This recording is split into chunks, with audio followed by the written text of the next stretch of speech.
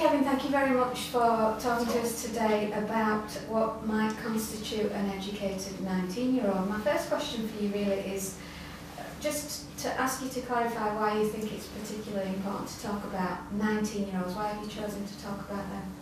Well, in one sense, it isn't that important that it is 19. It's an entirely arbitrary age. It doesn't mark any kind of point of maturation or biological change at 19. But it does reflect what have become the norms of our society as to what is expected in terms of young people's education and how long they should stay in education and training. So in the past, it was normal for young people to leave school at 15 and then 16. And now it is normal for young people to leave education and training when they're 18 or 19. And I've chosen 19 because young people with summer birthdays will have finished by then. So they should have finished their compulsory education. And also, more recently, it reflects legislative change that young people this year must stay in education until the end of the academic year where they become 17, and next year when they're 18. So by law, young people will have to be in education, employment with training, or some form of training until they are at least 18, and therefore I've chosen 19. But as I say, I think it does reflect what has become normal within society, so that society as a whole has considered that young people should be in education and training until that time. So the change in legislation that there has been, significant in one sense, will not lead to great change, because the proportion of young people aged 18 who are not in education and training is very, very small. And it will be interesting to see really whether that legislation makes any difference at all. The other reason I wanted to choose 19 was because I was very interested by and very informed by the work of Richard Pring and the Nuffield Review of 14 to 19 Education. And they built their tremendous research project, and it's all available online. They built their research project around the question, what counts as an educated 19-year-old in this day and age? And it seems to me that that kind of question just is not asked often enough. That the policy debate within the UK has focused, especially within England, has focused very much on qualifications. What qualifications should young people have? How should they be tested? Has there been grade inflation, GCSEs, or what new vocational qualifications should we have that might compare with A-levels, rather than asking, what should they know? What should young people be able to do? We can think about the qualifications afterwards.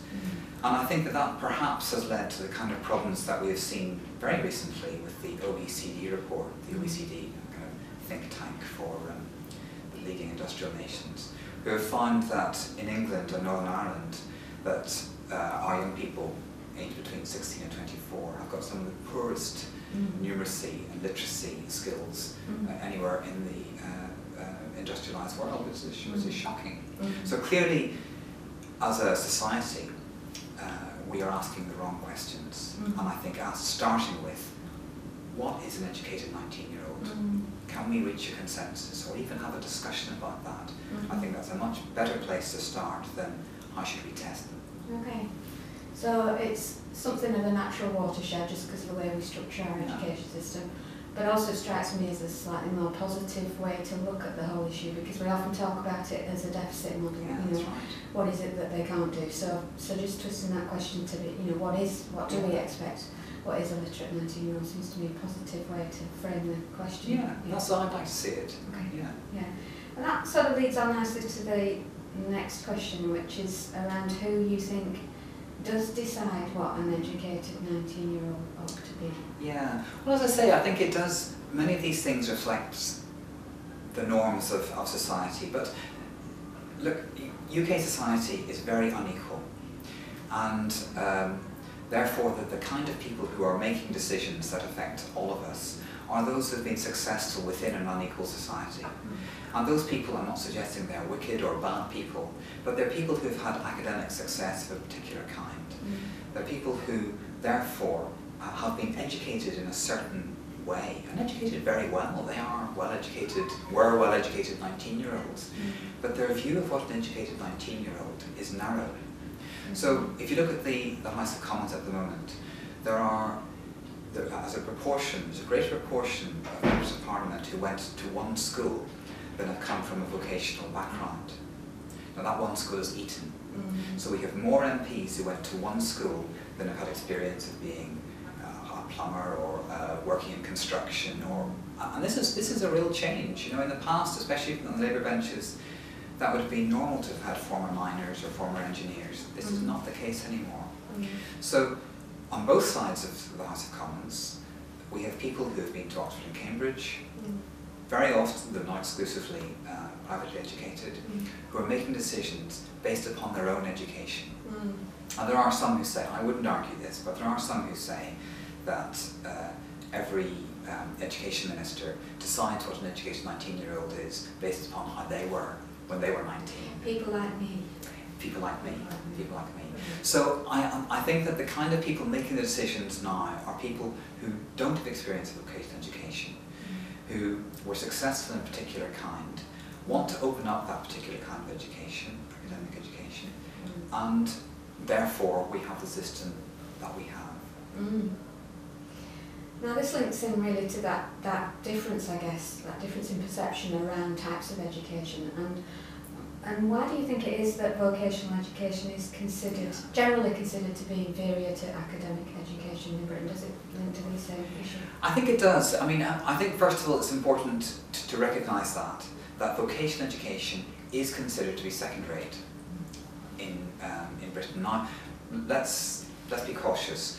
One of the things that the Nuffield Review said was that there is a kind of ambivalence towards the word vocational, because when you're talking about the training of lawyers or doctors, clearly this is vocational, even if it's not called that. And clearly those are very high status. Architects might be the same, accountancy training. These are all high status. So when in this country people talk of vocational education, they tend to mean relatively low-skilled training associated with poorer pay as well. Those things very often go together. And I think the fact that we do live in such an unequal society, and becoming more unequal, that there are lots of, if you like, proxies for that inequality. Even the way you might hold your knife and fork, these things are markers of class. And one of the most important markers of class is your education. And therefore it is perhaps understandable that people who are aspirational, people who want the best for their own children, will want them to follow an academic route, because that is the route which has highest status within British society. And that's been a problem going back really a century and a half. You can find people writing about this as an issue, that vocational education does not have the status it needs, going right back to the reign of Victoria. And I guess it was exacerbated after the Second World War and the Education Act that came into being at that time, which kind of divided young people up between those who went to vocational, those who went to academic, and all the rest. And although we don't have that system in place in quite the same way today, nonetheless that kind of tripartite thinking, I think, remains. There's a legacy. There is. From that. And part of that legacy, I think, is that vocational education has become associated with kind of remedial education, or education that deals with disaffection. Now, I think that's a very important thing to do. I think dealing with young people's disaffection is crucial, absolutely crucial. But if that becomes synonymous with vocational education, then that does denigrate vocational education. And I'm thinking particularly about the Training and Vocational Education Initiative, 1983, TVEI, which had a lot of money put into it, but that was much less about good vocational education and much more about dealing with disaffected young people. And I think that's a problem. Yes. Seems to me you're painting a picture here detailed picture of how education relates to those wider societal issues, and that education isn't only about the knowledge that you acquire or the skills that you gain, but it's also kind of linked in with the whole sort of issue of manners and the way one speaks and the words one uses and how one dresses, and that and that vocational education has been, is that kind of what you're saying, that they've been tied to ways of behaving, ways of speaking that have lower status in society. And that's exactly what I think has happened and what is being perpetuated, unfortunately.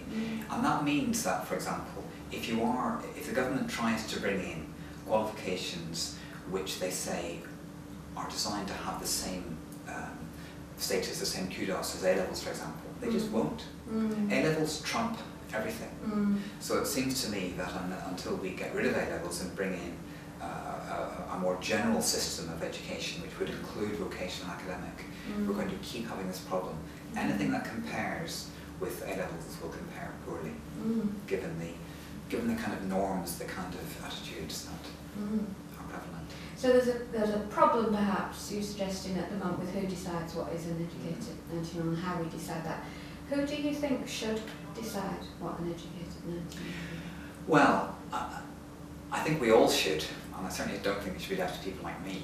I think we all should decide. I think that teachers and people working in education are often asked, sometimes it's implied and sometimes it's direct, they're asked to make society better, to improve society. And there's no doubt that teachers and those working in education can and do make things better for individuals and over the long term, maybe indeed for society. I think that it should be a decision for all of us to make, that we should, all of us who are in society have got an interest in how young people are educated. So I think it should be a matter of discussion everywhere. And I think that for local authorities, for politicians at national level, this is an important political decision. And I think it's right that politicians do argue about it. At least that shows that it is important. You know, it's not ignored, because politicians understand that it matters. It matters to everybody, whether or not they are involved in education. We all spend our time relying upon educated people to do things for us. It matters to society. But it is important to understand that education reflects society, and asking teachers and others to change society through education is to ask a great deal, I think.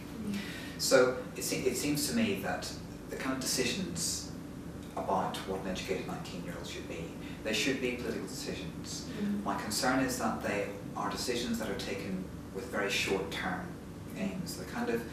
The Ofsted cycle is a very rapid cycle, for example. The political cycle is similarly rapid.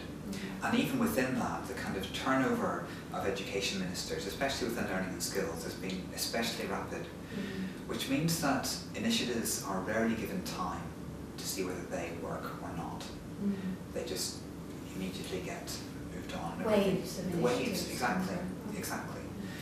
And therefore, I think that more care and time should be put into these things.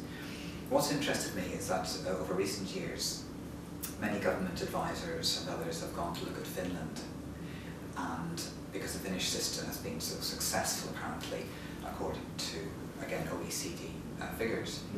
But what's interesting, when you look at what politicians take back, they do take back something of what the Finns do, but they only really take back what fits with their own ideology. And that's from both parties. They cherry pick what fits with what they think, what they believe to be right, I guess. And so I suppose looking at somewhere like Finland, which took a hard look at its own system of education a generation ago, a much smaller country obviously, and a country which is much more egalitarian than the UK is, but nonetheless a country that made a decision to change their system and went about it in a very conscious, thought-out way. It'd be much more difficult in this country, we're much bigger, it is more unequal, more vested interests perhaps, but nonetheless I think to take a look at our education system, something that should involve a discussion across the whole country about not just whether we should have different examinations, but what is education for? How do we want our 19-year-olds to leave education? So who should decide? Well, we all should decide through our democratic systems.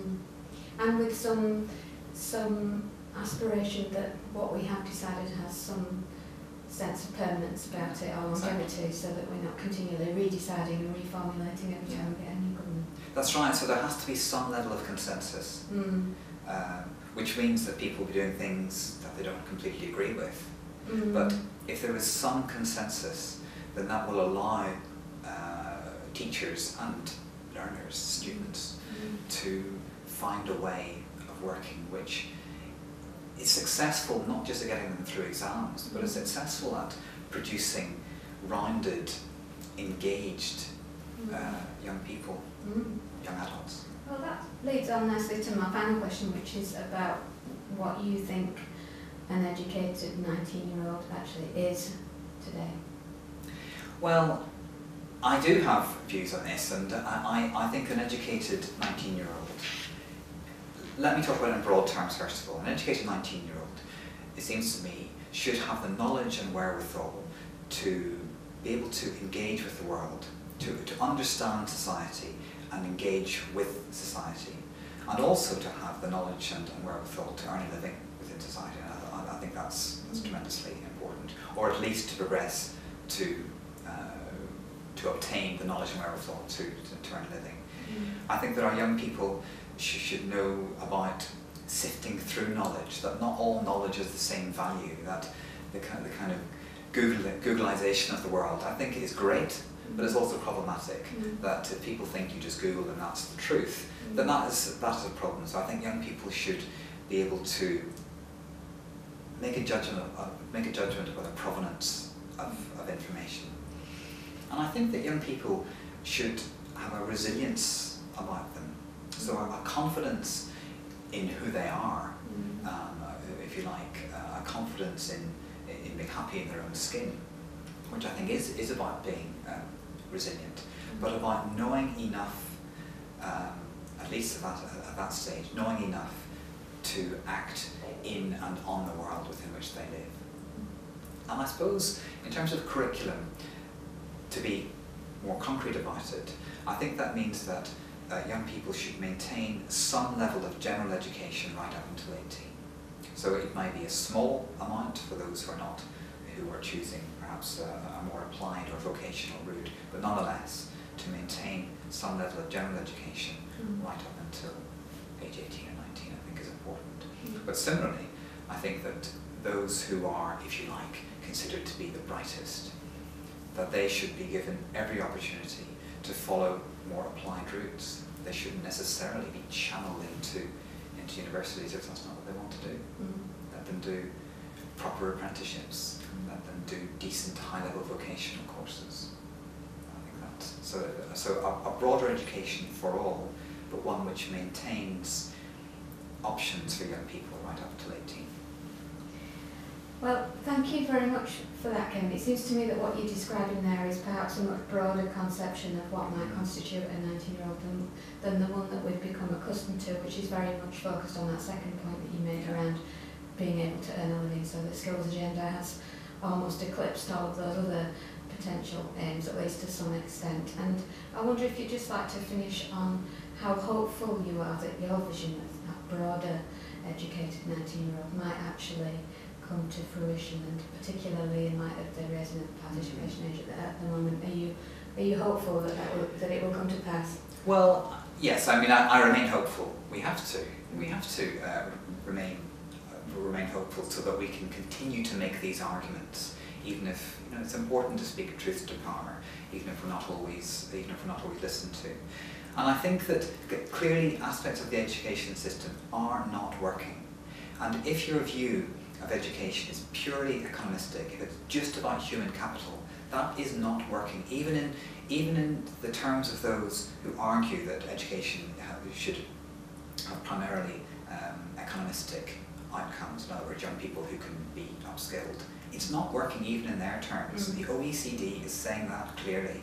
Their think tank, the think tank of the industrialists, is saying it's not working. Now, given that, I think that we have an opportunity to say education can be about more than that. And the Tomlinson report, which would have got away had the government followed it, would have got rid of A-levels. That was nearly adopted by the last government. It wasn't, and that was a tremendous shame. So it seems to me that the kind of things I'm talking about, they're not completely outlandish. They are not on the agenda at the moment, but I remain hopeful that at some point they will have more traction with politicians than they have at the moment. Thank you very much, Kelly. Thank you. Thank you.